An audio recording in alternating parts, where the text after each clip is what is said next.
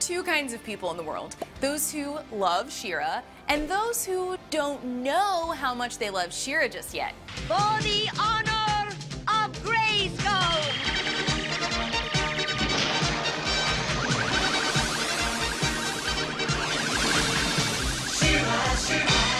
Yep, that is unquestionably the most important moment of the 20th century.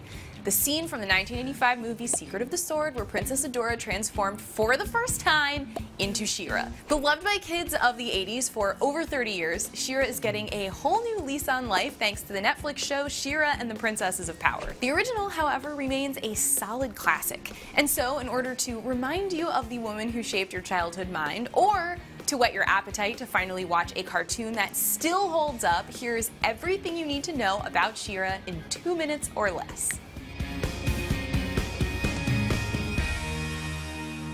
When He-Man and the Masters of the Universe became a runaway hit and a pop culture phenomenon, toy manufacturer Mattel and animation studio Filmation knew they could further capitalize on the franchise by expanding the market from boys to girls. And so, in March of 1985, they released a movie about He-Man's sister called The Secret of the Sword. Basic plot is this. Princess Adora is the twin sister of Prince Adam. Spoiler, that's He-Man. She was kidnapped at birth by Skeletor's old mentor, the evil Hordak, who raises her as his daughter with this terrifying banshee type filling in for a mom on the planet Etheria. Eventually, He-Man comes to Etheria. The sorceress tells Adora that He-Man is her brother. She realizes the Horde is evil and gets a sword that transforms her into She-Ra when Adora screams, "For the honor of Grayskull!" It also turns Adora's horse Spirit into Swiftwind and makes him sound like a British-Canadian dandy. By the fall of 1985, She-Ra had her own syndicated show called She-Ra, Princess of Power, where she joins up with the Rebellion, a group determined to free Etheria from the evil forces of Hordak. The Rebellion consists of Bo, a good archer with a porn stash, Glimmer, who controls light, Frosta, who's super horny for He-Man, Madame Razz, a really incompetent magician who always says "Dearie my" and has a great choice in hats, and wow, many more. She-Ra also became defender of the Crystal Castle, where Light Hope lived. He'd say lots of wise things and looked like the acid trip scene from 2001. They fight against Hordak and the evil Horde, including the legit terrifying Shadow Weaver, who again,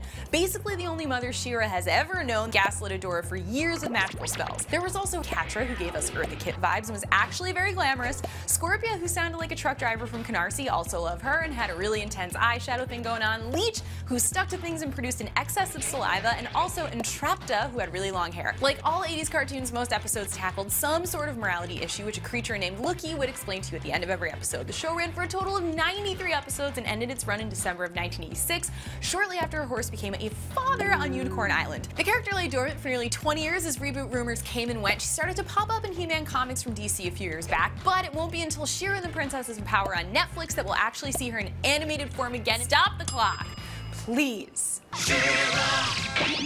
Whew, looking back 30 years later, She-Ra is a totally bonkers show, but it's also a lot of fun, has great animation, and some really wonderful messages that also sometimes are totally random and don't make any sense. But you don't have to take my word for it.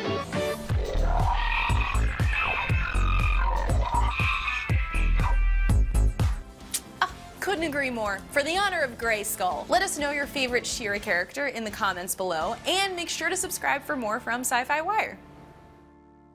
Hi, here's your friend Lookie. Did you find where I was hiding? Take another look. You know, She-Ra and her friends fight for freedom of speech. Ask your parents or teacher to tell you more about freedom of speech.